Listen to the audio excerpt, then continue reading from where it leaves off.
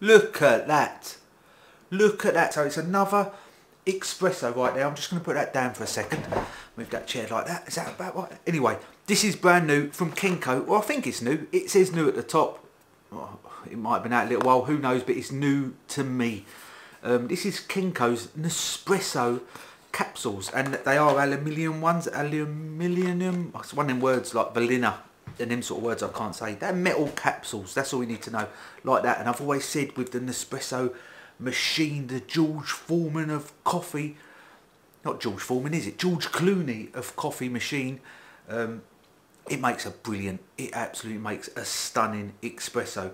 But I always find that the metal capsules are a lot better than the plastic ones. One, like I've said previously, you can recycle these ones. Then plastic ones, you've got David Attenborough knocking on your door with a film crew doing a full documentary because you've used plastic ones. But if you use the metal ones, he's going to be pleased, and we've got to keep Sir Attenborough pleased. And I think they give a fresher taste as well. The plastic ones, I just don't, I've had the plastic ones, I never enjoy them as much. But they're all going for these metal pods now, and Kenco have jumped on. Kenco have jumped on. There was a few of them out. I can't remember the price, maybe about £2, which is about right for 10 of these capsules. And this is number 10. There was a few of them. I think I saw number 7 and number 10. Number 7's obviously weaker, and this one's number 10. This is the full espresso in rich. And it's just said that Kenco are basically saying on the back, they know what they're talking about. That's literally what they're saying. And you get 10 of these. And that's it there. That's just brewed. So let's test this. Oh, well done. Well done, Kenco. That is really strong. That's a really strong, maybe a little bit on the bitter side, but not too much. That's a really nice espresso. You know you're having an espresso with this.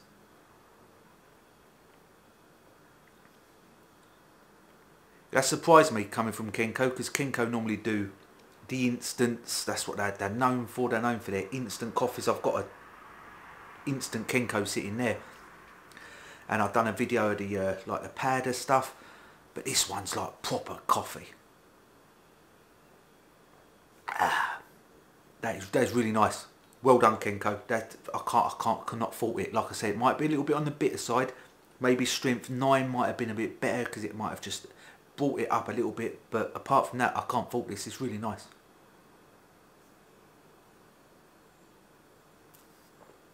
My hand was shaking a bit there. It's just because it was hot. But there we go. Another nice product from Kenco. These are their, I don't think they're even called nothing.